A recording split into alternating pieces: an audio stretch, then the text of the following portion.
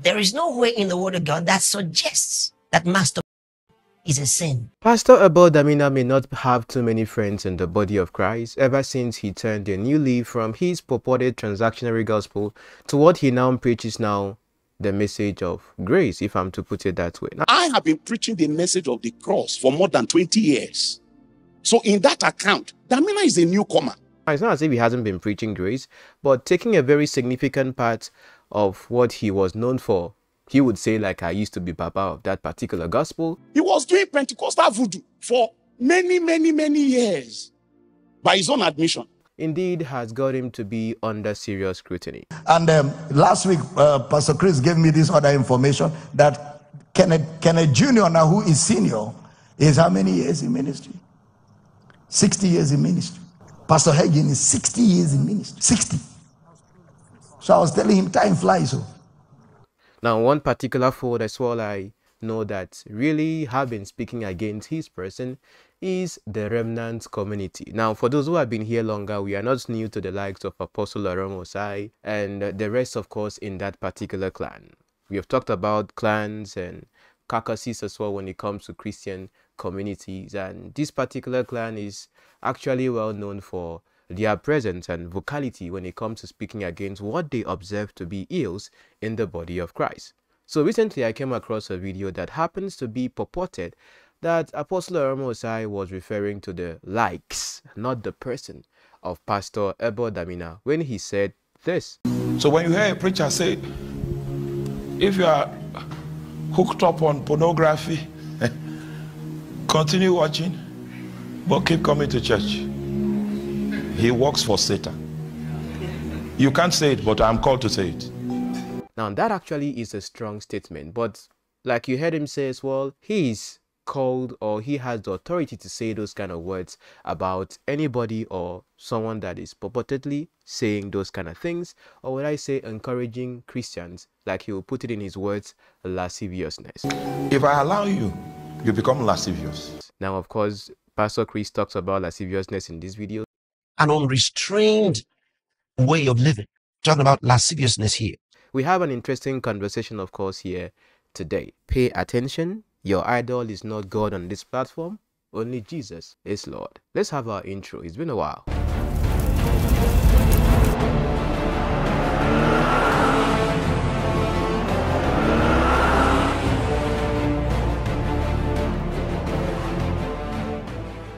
Thank you for being part of the community. So recently, Apostle Arome Osayi was speaking about things, or he's been speaking about things trending in the body of Christ. And even though he doesn't get to mention a name, which is also very important, just like he talked about Pastor Chris in this particular context. Listen to this video. A great man that rose in our midst in this nation, mighty teacher of faith.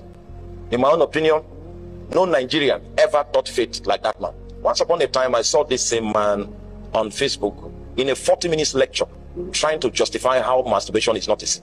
And he was doing it with all the anointing, all the beauty that he has. I saw another edition of that teaching recently. How did this great teacher of faith experience such corruption? A 40-minute apologetics teaching to convince the body of Christ how that masturbation is self-service. You are doing it by yourself, with yourself, all alone. How does that amount to sin? What if I take an idol and I'm worshiping an idol alone? I'm not worshiping for you. I'm not trying to kill you. I'm not pursuing you. It's just me and my idol. And I kneel down before the idol. What you are not aware of, and maybe some of you that experienced masturbation before you broke free, only some people will know that it's an unclean spirit. For a preacher of that standing to come in, to condescend to that state, we need living water. Now, if you were listening to that particular message of him speaking, you have a brain sitting on your head. Probably your spirit is even activated enough that you are aware of things happening in the body of Christ that you can tell who he is talking about, even without him mentioning a name. Yes, of course, he gives a very good commendation about the person of Pastor Chris when it comes to, him teaching faith. But he says exactly what he has to say with respect to what he believes to be corruption in the body of Christ, or would I say for such a person of that manner to be saying that masturbation itself is not a sin inherently. Now, of course, I have taken my time to watch the videos of Pastor Chris and that, and I always tell my audience this: there are some statements that you make that in any context you try to actually paint it without someone even thinking of listening to you in full context, that particular statement itself is wrong. Now, holding the thought on what he says about the person of Pastor Chris, let's look at this whole concept of Pastor ABEL DAMINA and why this particular statement by Apostle Arome Osayi is said to be referring to Pastor ABEL DAMINA. This is what he said himself. In his own words, he said, All with open face, beholding the glory of God, as in a mirror, we are changed into that same image, from glory to glory, even as by the Spirit of God. Don't struggle not to stop the porn. Don't struggle at all. Don't struggle. Just keep watching the porn. Don't struggle. Just keep watching the porn. Don't struggle. Just keep watching the porn. But as you're watching the porn, spend more time hearing the word. Spend more times. If you watch the porn 1 hour, spend 3-4 hours just listening to the word of God. Take notes. Go get all my teachings on Christ. Just keep learning and learning and learning. After a while, you find out that your appetite for the porn is dying and your appetite for the word of God is growing. Before you know it, when you even see porn, you will be irritated because the word of God will kill that appetite completely. What Pastor ABEL DAMINA said was quite emphatic, I would say, because he clearly states that you shouldn't stop what it is you are doing or try to stop it. But even while you are doing it, which you should continue doing, but spend more time considerably in listening to his message compared to the time you spend in pornography. Now, of course, when we talk about the subject of masturbation, which is what we are looking at as well here in this context, I think it's really important that I make the connection about both of them because one leads to the other in a way. I would say for a fact there wouldn't be masturbation without imagination, and for there to be an imagination, sometimes it has to come with a physical experience or it has to come with that which actually exists on the virtual network. So I believe those who are watching me right now are probably matured people. In case you came into this video by mistake, I'm sorry that I'm having this conversation because even while I'm speaking, imagery is building in your mind. And just for me to even make it clear that I think he's talking about Pastor ABEL DAMINA, even though he doesn't mention a name factually, this is Reverend Kesiana himself also talking about the same subject and how he got to react to it. So a preacher will come on public social media to begin to tell people that if you are struggling with pornography, keep watching. The more you watch, my God, I was angry. You are leading people into the consistent, perpetual enslavement of immorality in the name of grace. What rubbish, lascivious grace is that? Every time Jesus met somebody, we say, go and sin no more. No more. Don't sin again. But a preacher who claims to be a preacher is telling people, continue watching. As you are watching, be listening to my messages. As you are listening to my messages, the appetite will be dying. What a fallacy. A mutant is speaking. Someone that another spirit has given birth to. Now the consequence of that deviation from original design is now in verse 5. The Bible says, wickedness now filled the earth. Wickedness. Because sin is like a virus. It spreads. Okay, so now it makes sense that indeed this is targeted at Pastor ABEL DAMINA. Now, what Pastor ABEL DAMINA himself said, is it wrong or is it right? You could tell your comments and you could tell your opinions in the comment section. Now, I know, of course, ABEL DAMINA followers, if you don't take it easy, you will just be replying everybody and this. Say what you believe, have interesting conversations without having to call each other names because I see that a lot in the community. Relax. But what do I think about this? Now, I know what Pastor ABEL DAMINA himself is driving at with what he's saying there when it comes to channeling your desires. He knows one thing for a fact. When it comes to the subject of addiction, when you have gotten to that point whereby you are dealing with an addiction, it is something that is fully, to a great extent, difficult to break away from because it's now connected to your desire psychologically. Let me get to read what addiction itself means, more like the dictionary meaning, so we get exactly what we are driving at here. So what is addiction? So addiction is when you have a strong physical or psychological need or urge to do something or use something. It is a dependence on a substance or activity, even if you know that it causes you harm. It can impact your daily life. It can impact your daily life.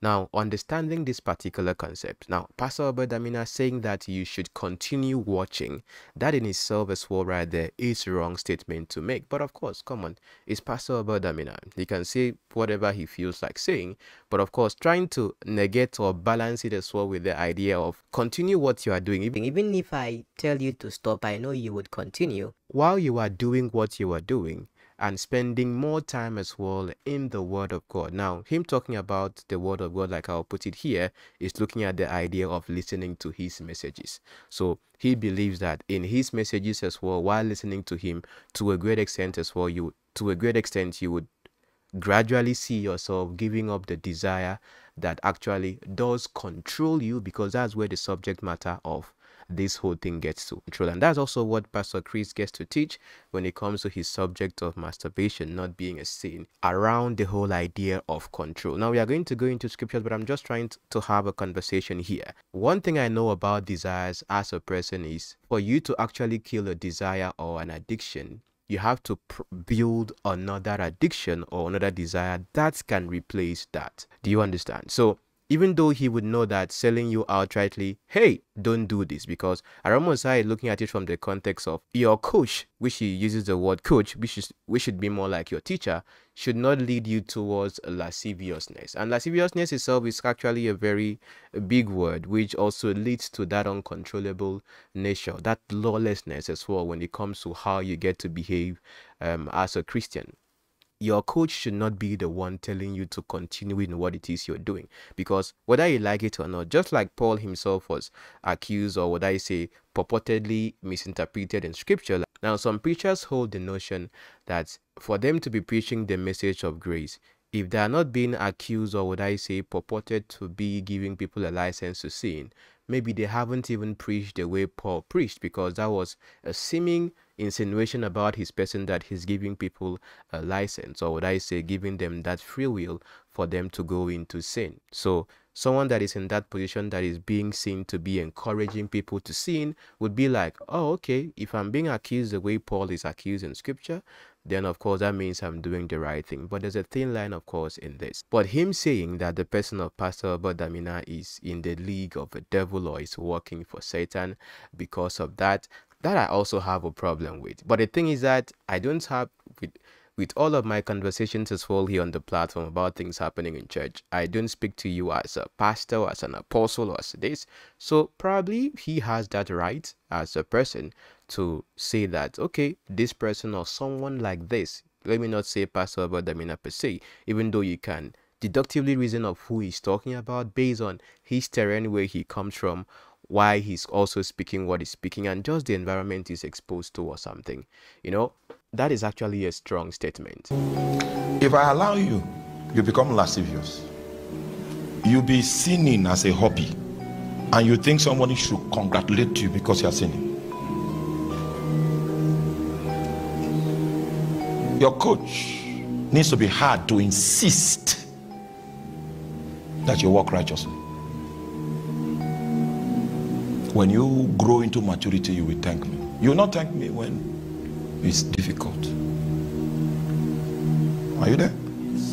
So when you hear a preacher say, if you are hooked up on pornography, continue watching, but keep coming to church. He works for Satan. You can't say it, but I'm called to say it. He's in league with the prince, with Beelzebub.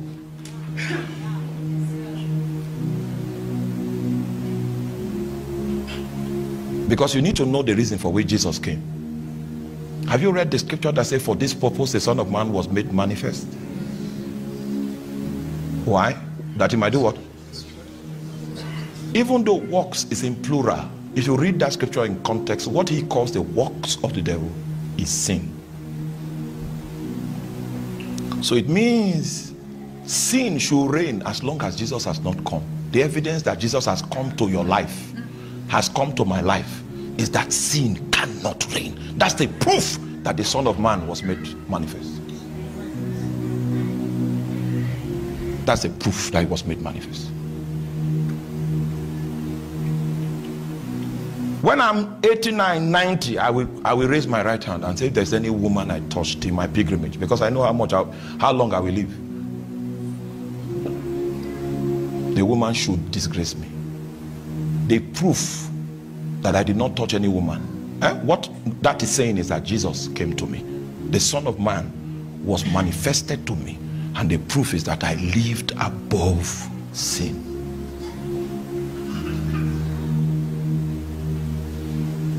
Are you there?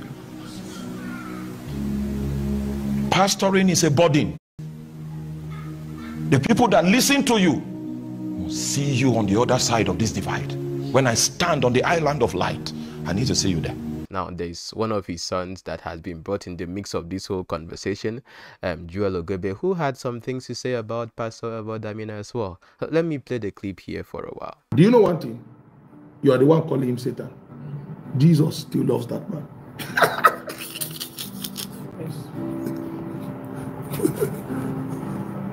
Paul was killing Christians. Jesus loved him. He's causing damage. Jesus is the Lord of the church. If the gate of hell cannot prevail over the church that Jesus has built, what is somebody? Oh, the man's wrong doctrine. When people speak like this, you can see the spirit. They think they are very religious and spiritual, but you can see what is inside them. Some people are sending me, oh, prophet, you need to say something. You can reply this person. I looked at and I laughed. Do you know where I'm communicating from? Don't think you know me because you see me on Facebook. We know how many people appear in the radiance of light where God has raptured us in. There is an age in body and there is an age in light.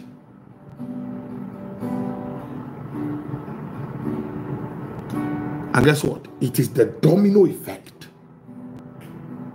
It is the same character the Muslims have that we are gradually gravitating to, where we think to do God a favor, we need to kill another person.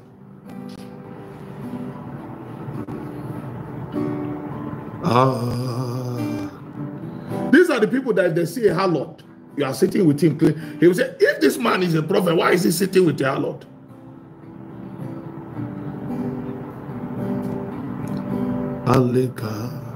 As long as someone doesn't outrightly denies Jesus, like outrightly say Jesus is not the Son of God, he didn't come in the flesh, he didn't die and resurrect, that person still has hope in Christ. And as long as that person is not dead, there is still hope in Christ. So guess the people that restore such types of persons, say them that are spiritual. If you are not spiritual, keep quiet. The spiritual people do their work. They feel because they can speak Bible, they can speak Bible English. Oh, according to the doctrine, they keep quiet. Let spiritual people do their work.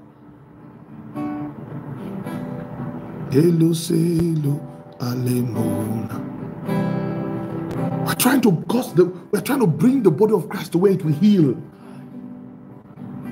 We've not grown for too long in Africa. This one is Satan, this one is a false. Look at this preaching. He means it's a devil. How are you different from him? Why are you calling him Satan? Are you speaking by the Spirit of the Lord? No, he's a devil. He's the Antichrist. Look at how little you are. When the real Antichrist come, can you speak? You hide somewhere in your fancy house or on phone. If you see me physically, you can't talk to me. You're not afraid. Social media has made a lot of people think that because there's social media, it means we are, I'm not a cowardly young man. Except you don't know me from anywhere. Not a coward. I'm not someone who's looking for people's endorsement and help. Last I checked, I've never messaged. I don't operate that way. Anybody who knows me knows that. God has given me the heart of a soldier. What I confront on a daily basis, most people, if they see, they will die. You hide on your phone and you're given 48 hours. You have mercy on us, Lord. Now, I'm not trying to bring this whole contention as if the remnant community is having an issue or something, because of course you can have a different opinion from the person you look up to or the person that is your father. I do understand that happens, of course, in the faith, but what he gets to say about the person of Pastor DAMINA is quite interesting coming from him, considering what his quote-unquote spiritual father has said about someone that is preaching like Pastor DAMINA, or would I say what others in the remnant clan have said. I've seen many remnant pastors and those who are connected to Arome Osayi as well speaking vehemently about, Pastor DAMINA, like Apostle Gideon himself would speak and even tell that DAMINA should actually be coming to him to come and learn, When one noisemaker came the other time and started shouting. So I taught them, they are preaching my message, I'm a master in it. I'm like,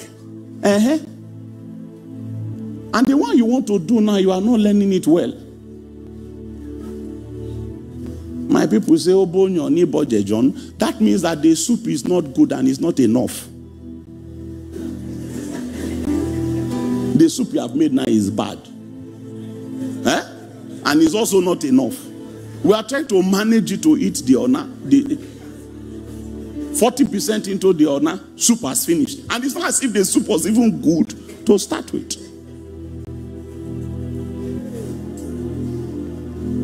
So I said you should come and sit down and learn, because a novice is not allowed to be a minister.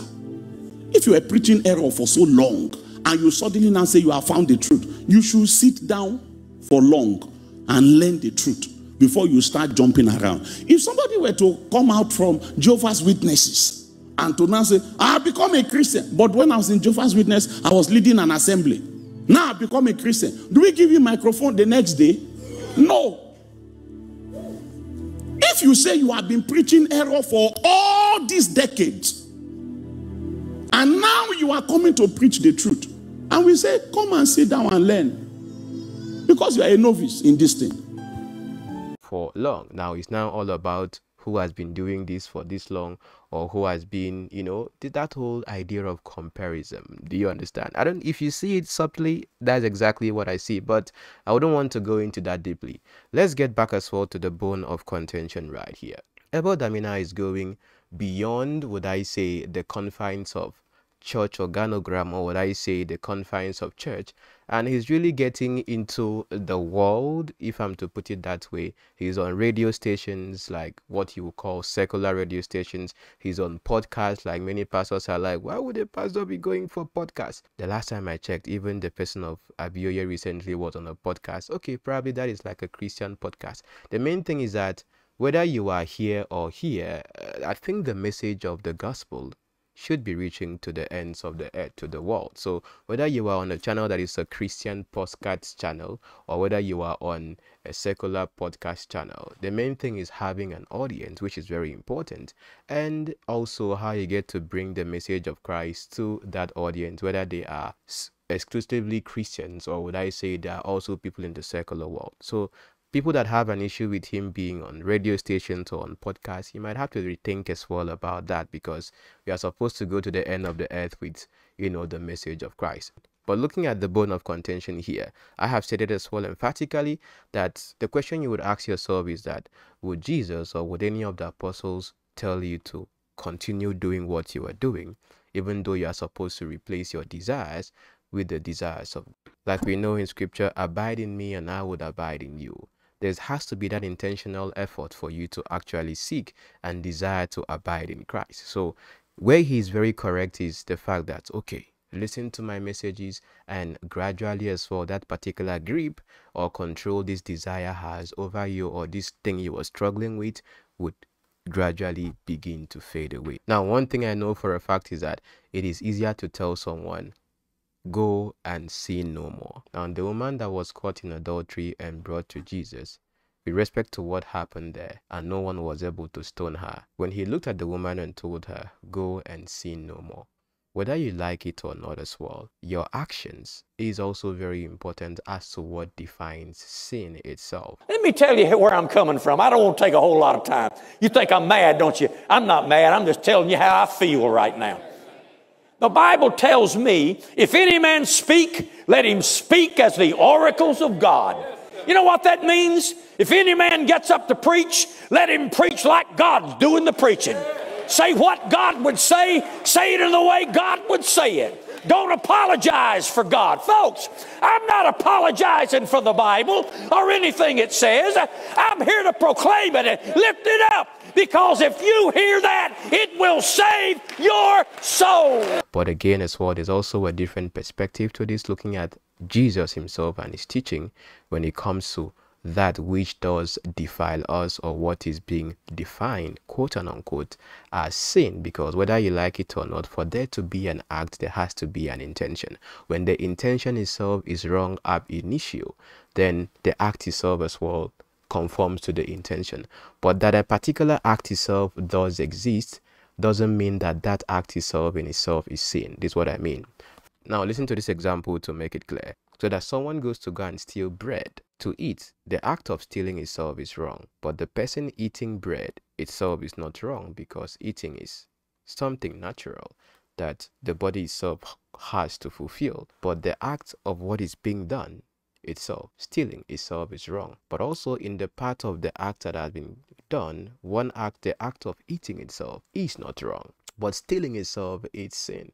So while there exists acts that would be considered as being sin, either sin against the body or sin against God, you also have to be able to distill, while you are analyzing and trying to understand your place in God, what itself is wrong or what itself is not wrong. Now, one thing that is important for us to really recognize and appreciate is that, now one thing we have to appreciate as well in this conversation is that the knowledge that pornography itself is wrong, the knowledge or the consciousness that masturbation itself is wrong, even though, you know, Pastor Chris would say it is not a sin in the sense, is actually a good step, because there are many people that indulge in such acts that do not believe that there's anything wrong with it. So for you to even recognize that this itself here is wrong is a good step as well to the journey of breaking free from it. Now, and there are people that do something not because it's a habit or pattern they have built over time in their life, but because there's actually, quote and unquote, a spirit behind it. Now, I am of this particular school of thought that for you to actually be a believer saved by the grace of God, I guess you know in Christianity, if you are not being observant, there's a faction that believes that you cannot be possessed of an evil spirit, being a Christian and having Christ living in you. There's a faction that believes that even though you were a Christian, you can still be possessed by evil spirit. That's where the subject of deliverance ministries like you see happen, people say that casting out demons, if it's of God or not of God. But that's not the conversation we are having today. The point I'm trying to make right here is that there are some kind of characters that exist or a particular person can display, not because it's a habit they have built over time that has now taken control of them, but because there's a spirit that is behind that particular attitude that the person is not even in control of himself anymore. Like you can look at the example of, let's say, the man that Jesus cast out demons from into swines. He was acting very uncontrollably out of himself. So from where ABEL DAMINA himself is coming from, that intentionality of desiring the word of God, or that intentionality of really desiring that relationship with God, in contrast to your desires for fulfilling the gratifications of your flesh, one thing it does as well is imbibe in you the desires of God, because the more you get to open yourself to the revelations of God's word through his word, what happens at that time is that you really get to understand his desires for you, even his own desires himself, and that becomes a part of you. Like, come on, the scripture says that be ye transformed by the renewing of your mind. So as we get to renew our mind every time, I think the scriptures itself in what is one book that doesn't seem to be like you picking a regular book and then reading and passing it on, because each time you get to open the scriptures, read it, or you are listening to a teacher, like the scripture says, how would you know except there be a teacher to teach you? So in as much as you expose yourself to spirit-filled messages, depending on who you give your ears to, because you could give your ears to false teachers as well, and you see where it's leading you to. In as much as you get to also read the word yourself, you keep renewing your mind, even though you might still be susceptible to those addictions that already exist by a result of the patterns you have built in your life by being indulgent, or would I say indulging in this particular act. In these cases where we are looking at just, let's say, pornography itself or masturbation, because one leads to the other. One is more like the end of the other, which is beginning, I would say. But just notice, well, my dear friends, even though we are talking about these subjects, there are many other things. There are people that are addicted to food. There are people that are addicted to, let's say, betting, gambling. There are people that addiction itself is all about control. Whatever takes control over you, that even your desire for the things of God, which you know should be your default settings as a Christian, because most time as well, it is most time it is Christians who really love God that get to struggle with these things and just wonder what is really going on. I love God enough too much and I still desire the things of God, but it's as if I can't control myself as well with these desires that so easily beget me. That is also very genuine. That you are not numb or that you are sober. Let's say you are someone who is an alcoholic, that you are not numb to the idea that this itself is wrong, is a very good thing, because there are people that get so out of control that they become indifferent. That's where like lawlessness sets in. There's no point of even having that moral compass that this particular act itself is wrong. One thing I believe in is the fact that dealing with addiction is something that, until we get to accept and believe the fact that we cannot do it on our own, no matter how we say, okay, I have guardrails here, you know exactly what leads you from here to here. One thing with any form of addiction is patterns. And I've trained myself a lot as well to really understand how to study patterns. So even if I'm studying myself, I get to really understand that, George, if you do this, it's going to lead you to this. It's going to lead you to this. So when you sit down and do that conscious evaluation of your actions and that which is, becoming or taking control over you, you start dealing with the symptoms of that which actually leads to what it is itself is sin. Because like we would be reading here in scripture, it is that, of course, which comes out of you that defiles you, not that which comes into you. And it's going to make sense as we get to look at this scripturally. So aside looking at the conundrum between them and then ABEL DAMINA being labeled to be, if I'm to look at it in this context, being labeled to be, of a devil. Is it being labeled to be of a devil because of what he has said at that point, or just that his entire ministry and persona is of a devil? That's why I don't get into that particular context of really, who am I, by the way, to be saying this? But I have to say it to my audience because I have a following. I don't get to that particular point of really defining someone in entirety to be this or that. I don't have that calling. Okay, what I know I have is, what I know I can do is discuss facts without sentiment and deal with the issues and move on. In the end, God knows best. It's when you surrender to the Holy Spirit that He begins to give you the strategies that are peculiar to you. That is where your deliverance comes from. As you tell the Lord your fears and how helpless you are, He may tell you, take a 21 days fast. That 21 days fast, the level of power that will be released, you would never have sensed it before, and it will break you out. Now, if you go to somebody else who's suffering from masturbation, and you tell him the cure to masturbation is 21 days fast, you'll be shocked.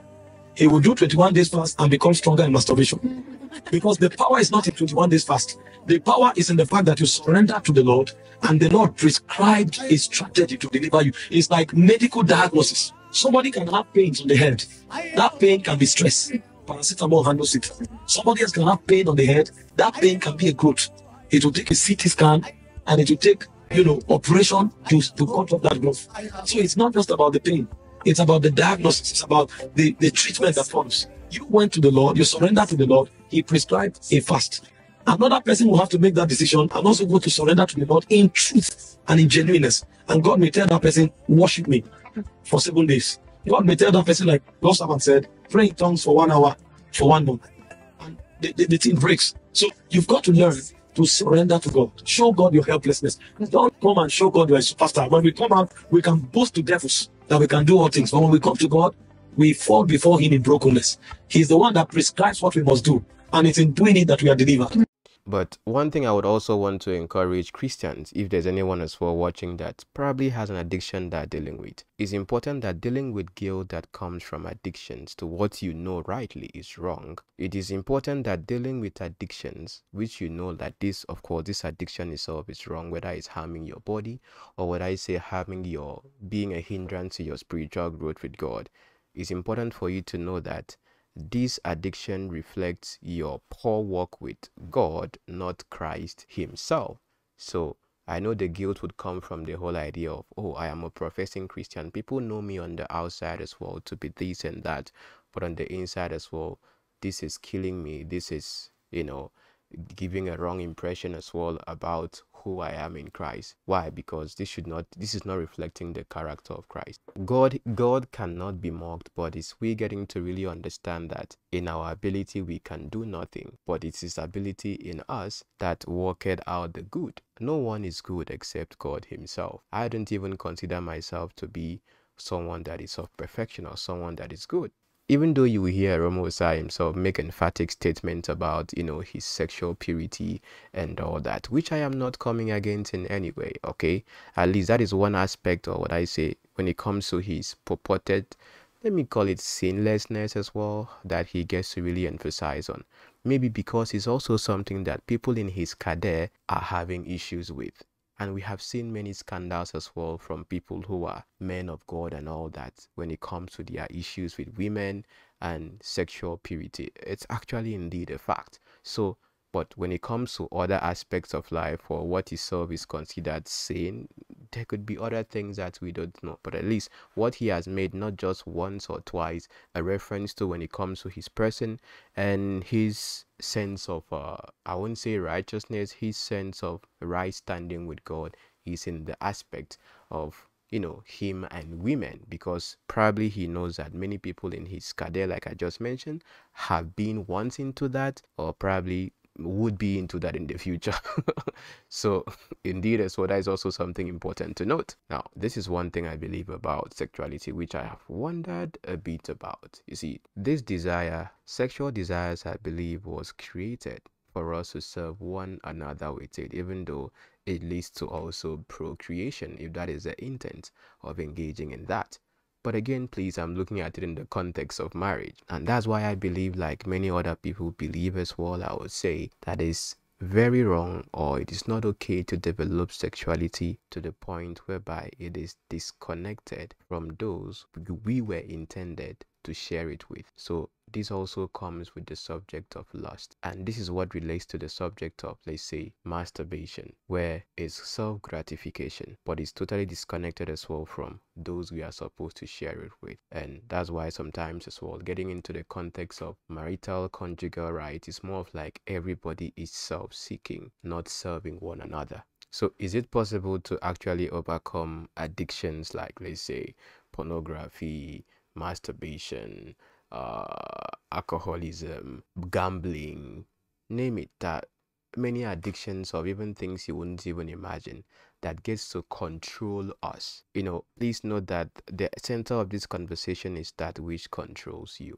Even God, even in our relationship with God, God's desire is not to control us like a robot. The highest we have gone in our own human genuity is making robots that we get to control and how they could actually work and operate. But for God to create us and give us this gift of free will, think about to follow him or not to follow him. That's why we have people today that do not believe in God. And have you seen them being struck down or something? No.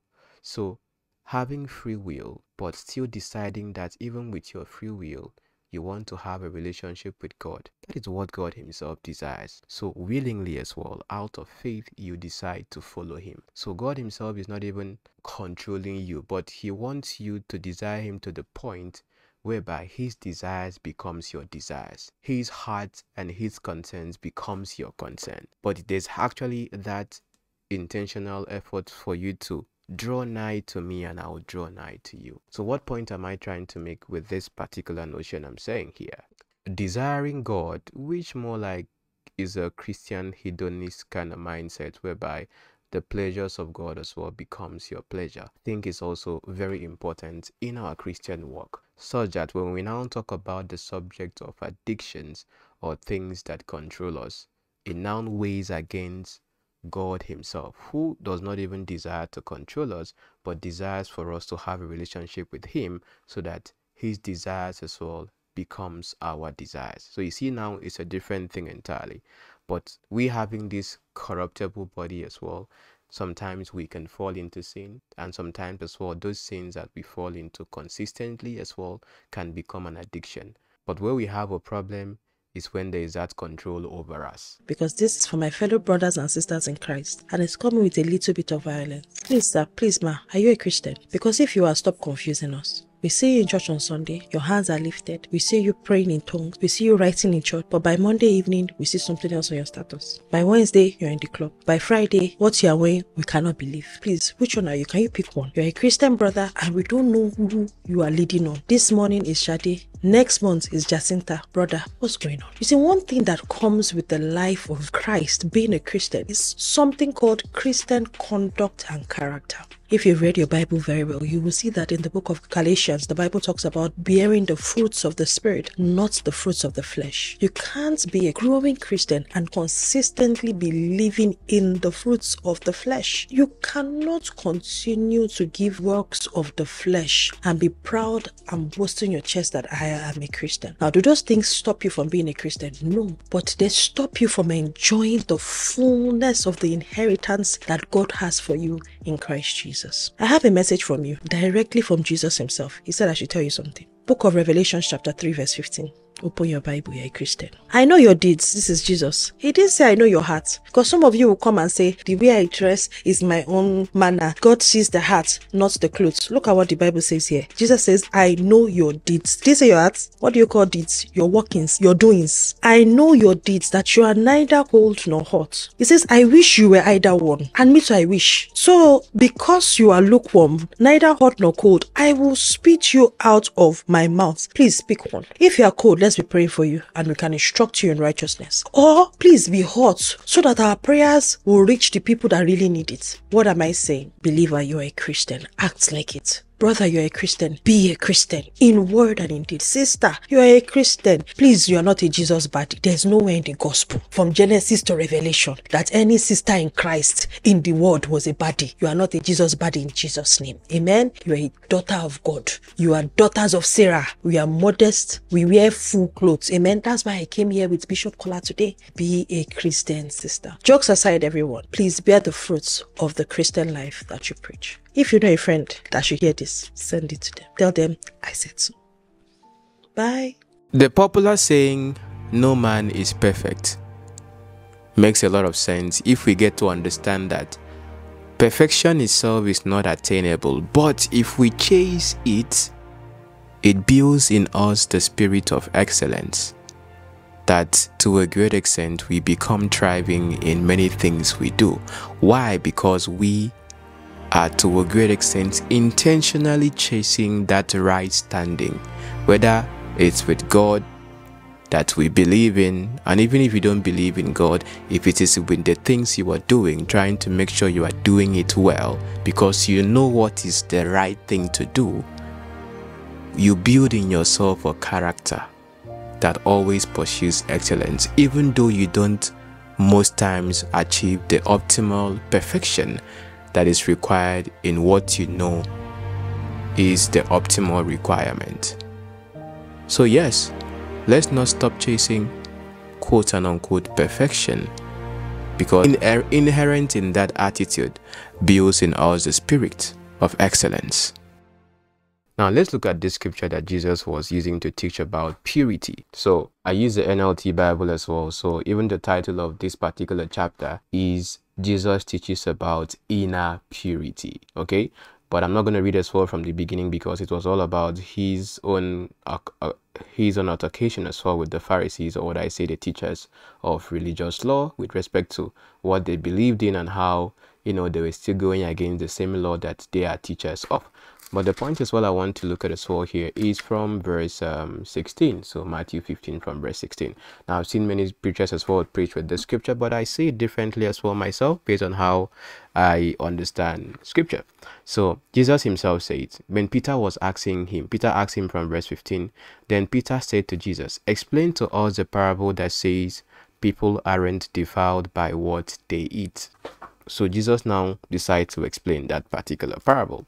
Jesus says, don't you understand yet? Jesus asks, anything you eat passes through your stomach and goes to the sewer. Pure logic. You eat and then it ends up where it's supposed to end up. But the words you speak come from the heart. That is what defiles you. So he went from talking about what you eat, something purely physical, then going, of course, right here to the words that you speak. Of course, our words are powerful, which is quite important. But the words you speak is that which comes from our heart, inner meditations, that, of course, which we know. That's why as we renew our mind as well by the word of God, it also gets to a great extent affect our desires, that, of course, which we speak, that, of course, which we believe, because anything, of course, we get to do comes from our inner convictions. Do you understand? Before you actually go to decide to click on a screen, go to a pornography website, stay there and be watching, and then decide to do this, everything comes from that inner act. You are not a robot. It comes from that your inner desire. You do it intentionally. But if your heart is filled with the word of God, if your heart is filled with the desires of God as well, as you get to build a relationship with him, which I get from whatever Damina was trying to say, spend more time here. You see that the time, of course, you would want to have for this one would be gradually, over. What Jesus himself says here makes sense. At least you wouldn't question Jesus, right? But the words you speak from your heart, come from your heart. That is what defiles you. Verse 19, for from the heart comes evil thoughts, murder, adultery, sexual immorality, theft, lying, slander. So for you to have evil thoughts, it will lead to an evil act. But he now goes further as well to break it down. Murder. Listen, murder itself is an act. It happens for you to be murder. It's one thing for you to be thinking of killing someone in your mind and actually doing it. But according to scriptures, even from the thought of you thinking of that, you have sinned before the act is even happens. Adultery itself is an act. But Jesus talked about looking up onto a woman lustfully. Even when we were talking about the person of Arome, Osayi and all that, when he was talking about his, him not sleeping with women and all, I think I even gave you a proof when it comes to the subject of, lust with respect to him. But again, that was a previous conversation. And all sexual immorality, like how we are looking at masturbation right now as well, or maybe looking at this subject of pornography. Do you understand? Okay. And then theft itself, which is an act, but again, he's looking at the root. So it's one thing for you to be looking at as well causes and effect. On the other hand as well, you are looking at how your relationship with God deals with the causes and effects of that as well, which has to do with your body. These are what defile you. He now goes on to say here, eating with unwashed hands will never defile you. Think about this as well. Eating with unwashed hands will never defile you. Now, eating itself wouldn't defile you, but eating with unwashed hands, which in itself is wrong, would not defile you. Think about that for a moment. Is eating wrong? No. But if you are eating with unwashed hands, you know that this itself right here, it's supposed to be, is something wrong. It works against your body. You can actually get sick from that. So what then defines defilement? Is it that as well which has to do with your inner person or your outward person, which is your body? If you eat as well without washing your hands, you're eating dirty, you would get sick. You will have, and then the effect of that would come. But what Jesus himself is looking at is not really on the outside of what it is you do that affects your body, but to a great extent as well what happens on the inside, the inner purity, because it's from that particular inside that what we now do gets to manifest. So you get the concept of why Pastor Chris will say masturbation itself, the act itself, because he even went as far as defining it. The act itself is not a sin. The subject of masturbation not being a sin. I listened to the full clips. I even watched many videos of him answering that question. He always talks about the act and then the effect, but he never talks about the cause. Because one thing that leads to that is pornography itself. Can lead to that. But him talking about the effect now, he focused on the fact that when you are doing that to the point whereby it controls you, then we have a problem. But in it itself is not sin. Now remember, a sensuous feeling is not necessarily a sin. A sensuous desire is not necessarily a sin. In fact, it's not a sin. In the same way that sin consciousness is not a sin. You can have sin consciousness, the consciousness of sin, whereas you have not sinned. And that's actually the problem with a lot of people. There is no way in the Word of God that suggests that masturbation is a sin. Because it's a pleasure that you derive for yourself. Now, here's something that's very important. Just because somebody enjoys something doesn't mean he's going to continue doing it. Now, there are many of you who are actually bound by a spirit of masturbation. So is there such a spirit? Oh, yes. Anything we continue to do and allow to control us will become an opportunity for Satan to seize the mastery in that area over us. Whether it's soft drinks you like to take, you can become as bound as someone who's an alcoholic. You see it? Anything that you let control you will eventually control you.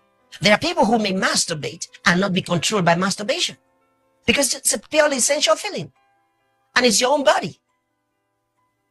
And it's not the abuse of the body because you actually, like I said, it's a sensuous pleasure that you're deriving.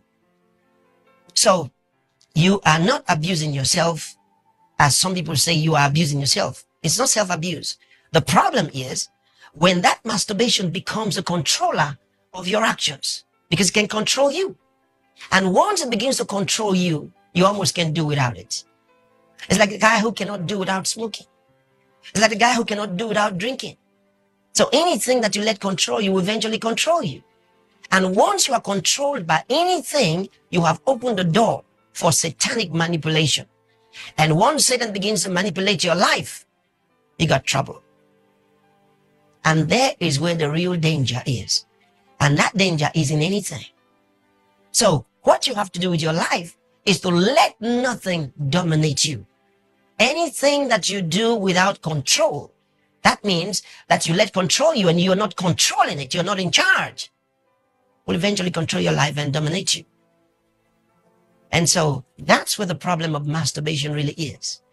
Because it's something that, the more pleasure you derive from it, the more you want to do it. For example, there are those who stick something into their ears. They always enjoy it.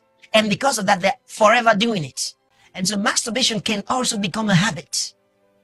And when it becomes a habit, there is where you lose control of yourself.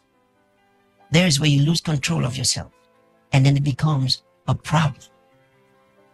So whatever it is, no matter the sensual feeling that you get in anything, don't let it control you. It's so important. Don't let it control you. Sometimes we eat because we just enjoy the taste, even though what we're eating has no nourishment of any kind. We just enjoy the taste. So we've given that over to our taste buds. I remember somebody, a minister of God one time, a man of God, he said God told him to stop taking coffee. Now, God didn't tell everybody to stop it, but God told him to stop it. God can tell you to stop masturbation. God can tell you to stop anything because it may be dangerous for you, because God doesn't like anything to control you. But whether masturbation itself is a sin, it's not a sin. But don't let it control you. There's a word in the scripture that's used in several verses.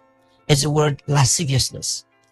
And lasciviousness actually, from the Greek word aselgeia, means wantonness, lewdness, absence of restraint, insatiable desire for pleasure, and licentiousness.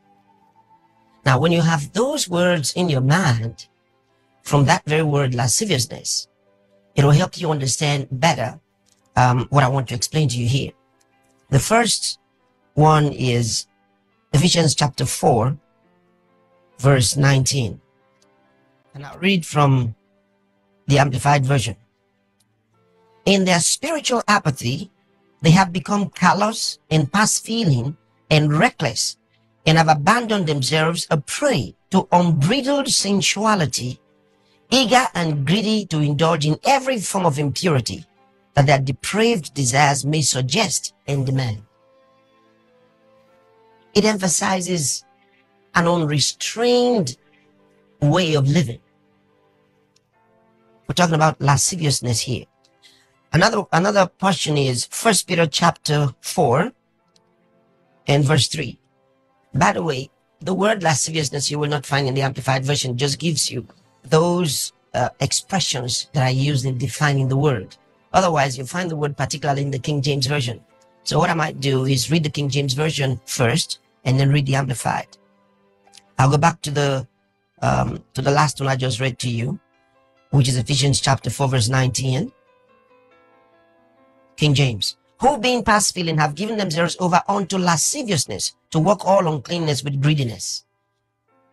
See, then compare that to what I read to you in the Amplified. Now I want to read another one, 1 Peter chapter 4 and verse 3 from the King James first. For the time past of our life may suffice us to have wrought the will of the Gentiles when we walked in lasciviousness, lusts, excess of wine, revelings, banquetings, and abominable idolatries. It says when we walked in lasciviousness. Now, how does the Amplified explain this? It's for the time that is past already suffices for doing what the Gentiles like to do, living as you have done in shameless, insolent wantonness. It says shameless, insolent wantonness. Then the last one is Jude. Jude has only one chapter, and we are reading verse 4. It says, for certain men have crept in stealthily. Let me read the King James first.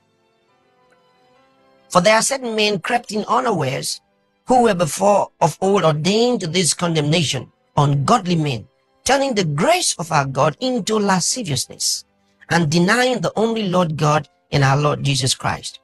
Now, from the Amplified, the same verse, for certain men have crept in stealthily, gaining entrance secretly by a side door. Their doom was predicted long ago, ungodly, impious, profane persons who pervert the grace, the spiritual blessing and favor of our God into lawlessness and wantonness and immorality, and disown and deny our sole Master and Lord Jesus Christ, the Messiah, the Anointed One. Now, all of this goes on to explain something to us about unrestrained desire, because you remember we defined masturbation as stimulating your own genitals for sexual pleasure.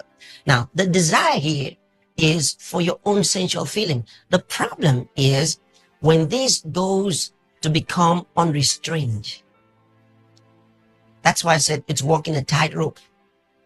When it becomes unrestrained, it's your own body. So at that point, you haven't sinned. It's when this thing now takes a hold of your heart. For example, if you went into a shop and picked an item mistakenly and went home with it and didn't pay for it, and you got home and found out you picked that item mistakenly from the shop, have you stolen? Not really. God's not going to hold you guilty of stealing. You may not even be charged for stealing if you found out that you had it and then took it back. If you returned it to say, I mistakenly took this thing and I want to return it. Now, in some cases, returning it may even be difficult. Maybe because of damage or loss. But because your heart didn't have the motive of stealing it, you report it. Even though you took that thing, you took that item from the shop and went home with it without paying for it, you haven't stolen because your heart didn't intend stealing. You didn't covet that material to steal it. Now, what if you took it and you did the same thing But the state of your heart was the intent to keep it for yourself. The intent to take it and have it for yourself. Now the intent in your heart has changed everything. That's why Jesus said what I want to read to you now. In St. Mark's Gospel, chapter 7, I read to you from verse 18. And he said unto them, Are ye so without understanding also? Do ye not perceive that whatsoever thing from without entereth into the man, it cannot defile him?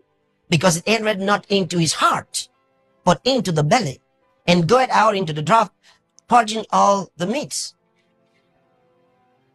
Now, verse 20, and he said, That which cometh out of the man, that defileth the man. For from within, out of the heart of men, proceed evil thoughts, adulteries, fornications, murders, thefts, covetousness, wickedness, deceit, lasciviousness, an evil eye, and so on. It says, for from within the heart. You see, it has to do with the heart. The question is, even though the act itself has no problem, what's the state of your heart? It's the state of your heart that will determine whether or not you got this problem. And that's why you must purify your heart, purify your mind. That's what he was looking at. Now, do I believe that masturbation itself right here is a sin? Of course, in the context of sin, it's a sin. The question you'll be asking yourself right here, is it a sin against God or is it a sin against our body? Do you understand? But when you now look at what is the cause of it, you now be asking yourself, but when you now look at the cause, what leads to that, and what also is the effect of that, then you are looking at sin itself right here on a bigger scale. But again, the act of it as well, is it sin? In the end, of course, then we are talking about sin here. So you see, that's where we have this bone of contentions as well that happens in the body of Christ. But what is most important as well here is that inner purity, because from that inner convictions we have defines as well what we get to do. So if you being a Christian, if you actually building a relationship with God, builds that inner convictions.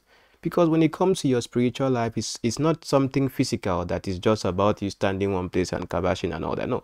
When it comes to your spiritual life, it's something that has an inner working before it even has an outwards manifestation. It starts from an inner working, renewing your mind, building up yourself in the most holy faith before it even has that outward working. So your outward working and outward appearance and outward reflection comes a lot from your inward witness. So if Pastor DAMINA is saying don't stop that which you are doing, that itself is wrong, because even you doing that as well comes from an inner witness, an inner conviction that makes you want to do it, that inner desire. But if he's also trying to balance it by saying that while you spend your time doing this as well, spend your time with the desire of, spend your time listening to me, spend your time getting to know God, then gradually as well this as well would be living your life, then that is where you can also have an excuse for him that he's also projecting. But for you to actually say that, hey,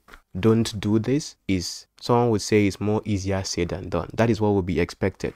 Stop doing this, but do this. But I think you have heard that, of course, too much. So him trying to say, don't struggle.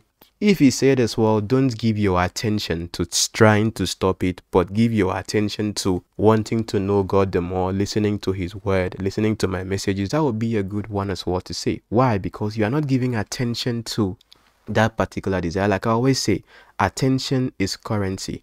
What you give attention to becomes current in your life. I could be doing anything else now, and I'm here shooting a video. But you see, how I have gotten to deal with things that take my time, because now we are looking at the subject of time, and how I get to deal with things that I see to be wrong in my life is personally being able to replace the time I spend to do that or the desires I have for that with other desires. For the one thing you don't know, that for those who have been here with me longer over the years, we were never like this, for those who have been here longer. But over time as well, this channel or this platform has gotten me more interested and more in tune with that which I left long ago. I used to be like, Bible, grife kind of thing, kind of person.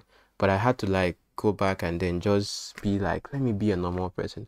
But again, that desire came back gradually over time as I started discussing about faith conversations. And with that as well, I now started feeling like, okay, probably there are people that listen and want to really know what I think about opinions. Before, I wouldn't come here and try to say, okay, I'm doing scriptural exegesis of something.